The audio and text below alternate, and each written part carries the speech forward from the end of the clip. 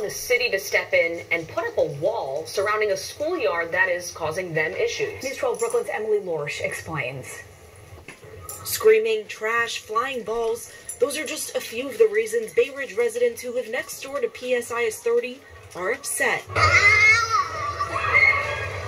The sound travels. This is like a canyon. I was on the phone with my mother's doctor right up in that room over there. My mother's doctor said to me, "Are you in the schoolyard or something?" These neighbors tell us they've called the police, elected officials, and even had several meetings with the principal, but still, the noise coming from the schoolyard is too loud. The dean herself that uses the bullhorn has been in our block collecting balls, and neighbors have spoken to her, and she's heard our concerns herself, and still the bullhorn use persists. Now all that separates these neighbors' homes from the schoolyard is a short fence and a privacy screen. If you're telling me the best you can do is a privacy screen without any kind of solid wall or any kind of noise barrier, I don't believe that. And they say it's more than just the noise. They're climbing onto people's property and they are going to get hurt. It's just a matter of time. The balls go in the backyards, the garbage comes in. So at what point is the school responsible? They're calling on the city to step in and put up a wall, and at the very least, raise the fence.